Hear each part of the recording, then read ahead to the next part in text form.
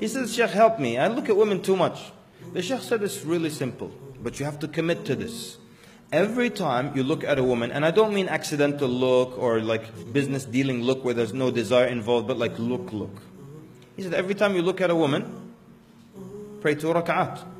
Any time of the day, you look at a woman improper, go pray 2 rak'at. See what's happening now. What's the formula? Why does this work? What is the bigger deal for Iblis? Does Iblis love that you look at a woman more so than he hates that you pray 2 rak'at to Allah? He hates that you pray 2 rak'at to Allah more than his love that you disobey by looking at a woman. True? So he said, every time you pray 2 rak'at, I mean you look at a woman, pray 2 rak'at. The guy said, I'm a kind of a receptionist. A lot of women. He said, just pray 2 rak'at. The guy said, the first day I prayed like 5 times, yani 10 rak'at. The next day I prayed 8 rak'at. After that 6 rak'at, then 4, then 2.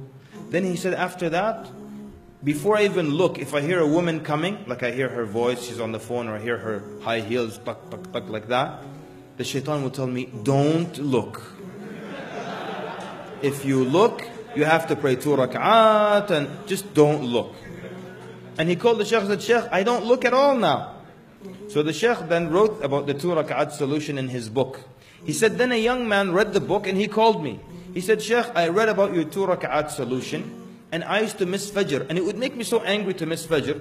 He said, one day, at night, I sat up in my bed, just alone, there's nobody in my room, just like a madman. I sat up in my bed, and I said out loud, Wallahi al-Azim, if I miss Fajr tomorrow, I will pray 100 rak'at. Yani he'll pray 50 times extra salah. He said, Fajr came, no alarm clock, nothing. Iblis said, get up quickly, it's Fajr time.